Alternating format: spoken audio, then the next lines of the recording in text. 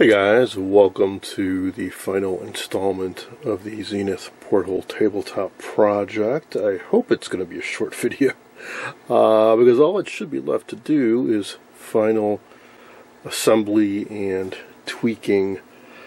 So when we last left off, I had finally solved the riddle of the bad reception and did some screen geometry stuff, demonstrated the zoom switch, and wrapped up with it working pretty well. So I proceeded to start reassembling it. Of course, I cleaned out the inside of the cabinet and the back of the safety glass and the front of the CRT before putting it all together. The last thing you want to do is have any dust, dirt, debris in between.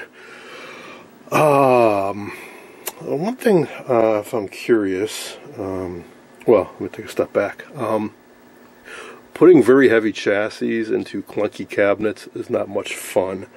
Best advice I can give you is take your time and be patient. It's heavy, it's fragile. Last thing you want to do is break something that you just spent so much time getting to work again. So you got to avoid all me swearing and sweating and struggling to get it inside and the bolts lined up. We got 4 of these bad boys underneath, so there are holes through the wooden cabinet, and these go up into threaded holes in the steel chassis. I got it lined up pretty well. But one thing that I found puzzling is the number. The way it doesn't light up too well through the hole, but that's the way it goes. All the controls are dead center. I think this may tie into that issue I saw with the tuner having scoring on the inside of the drum. That I went over that tuner, believe me, and I did not notice anything being bent or loose or out of whack other than that scoring. But now I'm kind of curious as to the numbers not, so that's how it should be. But when it's locked in position, it's like it's off a little bit. The reception's fine, it works. It's just the number isn't dead center on the hole. I'm not gonna mess with it. You know, I mean, this thing has had a life. It's got some dings and whatnot, and you know, I'm just glad it's working. And that metal cone pitcher tube is still good because they are extremely difficult to find. Now, as far as the cabinet itself, it's some kind of Tolex covering.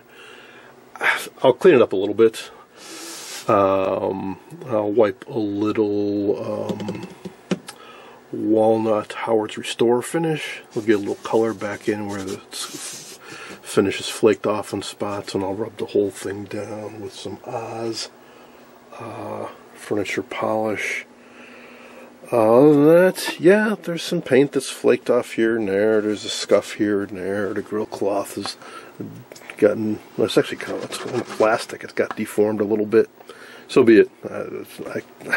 Other than to tear this thing apart and recover the whole thing in Tolex, you know, there's only so much you can do. For what it is, I think it's in pretty good shape. Yeah, this is a shame, but this is just there's not even a speaker on this side. That's just a faux panel to mirror the other side that has the speaker on it. And just over time, the plastic this isn't grill cloth. This is plastic weave. It's distorted a little bit, and the Tolex here and there started to come up a little bit, and a scratch here and there. But you know, that being said, it's not the most durable cabinet finish. It's in really good condition, especially when you look dead on. Other than, you know, that, which really isn't that big a deal. This is in really fine condition. This coating is all in good shape. Control, so we have power volume here. We have the channel selector there, and some manufacturers, they tried to make the TV appear to be simple to operate. So they'd hide all the other controls that are really necessary at times behind here. So behind here we have our horizontal hold, vertical hold, brightness, contrast, fine tuning, and that zoom switch. That one they do expose through a little slot here. I still have to screw it down. You can slide it back and forth to expand the porthole image up and down. This is for an internal antenna. There's an antenna built into a dipole antenna built into the top of this. This is a little variable capacitor that's attached to it, so you can help tune in stations. Of course, that's disconnected. We won't be using that, but that's what that's about, in case you were wondering. So I have one more bolt to put in and tighten down. I need to put the back on, but before I do that, I want to make sure it still works. And then I'll go through and do the centering and geometry and make sure that everything is good to go. While putting this back together, I noticed that the original feet, they gotta go. Imagine they were rubber originally, and it's all hardened and cracked, and the screw heads are basically down to the level of the rubber, so they scratch the heck out of anything if this set was moved around. So I went to the Home Improvement Center and found these guys, which look to be perfect. Exactly the same diameter as the old ones. They have recessed screws. So I'm going to go ahead and take all these out and pop these guys on.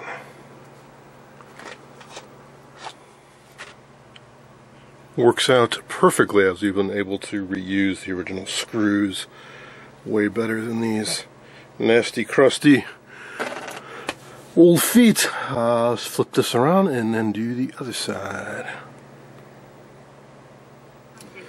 Something I regret is I didn't check the sound thoroughly before I put this all back together. Peculiarity of these sets that use the 6BN6 tube is there's a buzz control, which is right up front near that bell of the CRT, which when energized, of course, would shock you if you tried to make that adjustment. But then I realized, hey, if I pop the plate lead cap off, no more high voltage. So I'm able to reach in there and make the adjustment, and it has a profound effect. It may be possible to erase his most recent memory engrams. That way, Degra will never know. As advertised, it gets rid of the buzz and improves the sound quality considerably. If you go too far, you lose volume, doesn't sound so good.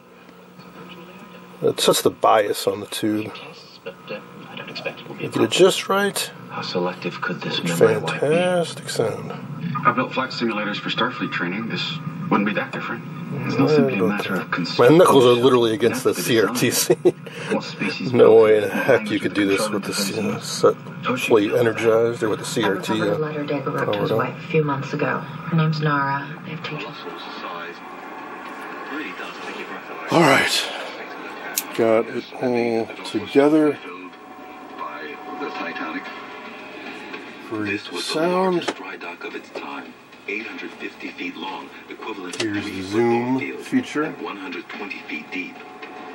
To build a normal. Of this scale was an incredible engineering feat. Gotta adjust the height a little bit. It's not quite going down. A couple millimeters down there. Tiny bit of a shadow in the upper left. Tweak the iron frat magnet a little bit.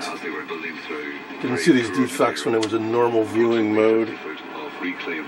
Really happy with the picture.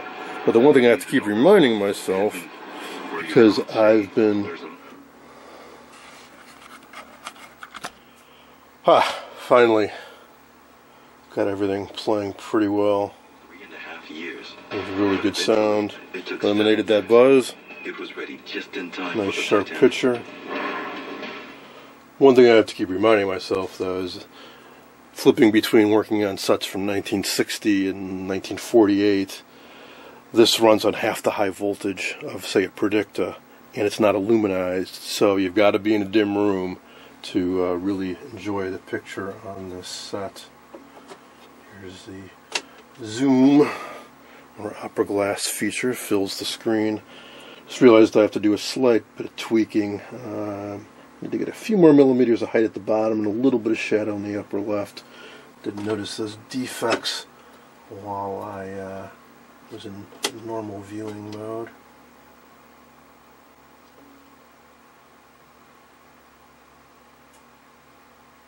The owner's really lucky to get a picture tube that's got this much life left. Well, I guess it's a rebuild. See if we can find some. There we go. Some black and white programming. Yeah, I'm really happy with the way this image turned out, this picture turned out. After all the trouble I went through. I think I'll phone. Awesome. Alright, I was going to clean up the cabinet a little bit. And now, cabinet cleaning. At first I did a light pass with a Gojo, and not much came off, and I was thinking, hey, maybe it's not that dirty. But it does have little white flecks all over it, as do so many vintage items, be it furniture, radio cabinet, or TV.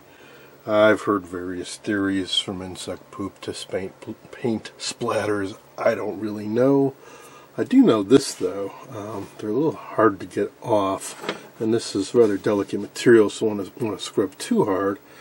But what I am doing right now is putting on Gojo and then going over it with very lightly with scouring pad. But this is not. This is it's not metal. It's not like steel wool. It's not a Brillo pad. This is just coarse plastic fibers or something.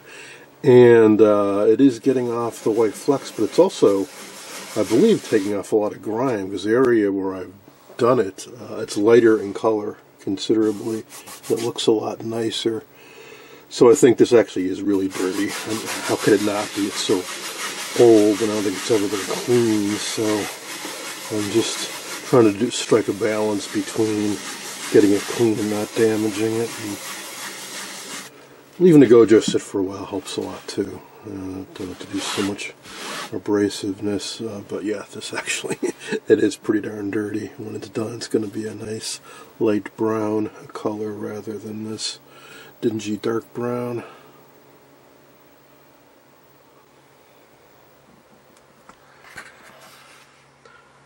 Well, that turned out a lot better than I expected. It turns out this stuff isn't quite as fragile as I initially thought, so that scouring pad with just a slight bit of pressure in the Gojo really cleaned this up nicely. Got all those paint flecks off. After the deep cleaning, I threw a little bit of Howard's Restore Finish Mahogany on it just to give a little bit of color back into it, and finally some cream polish, and cleaned up the glass, of course, with some glass cleaner. Oh, there she is. Not too bad for something made around 1949, I think.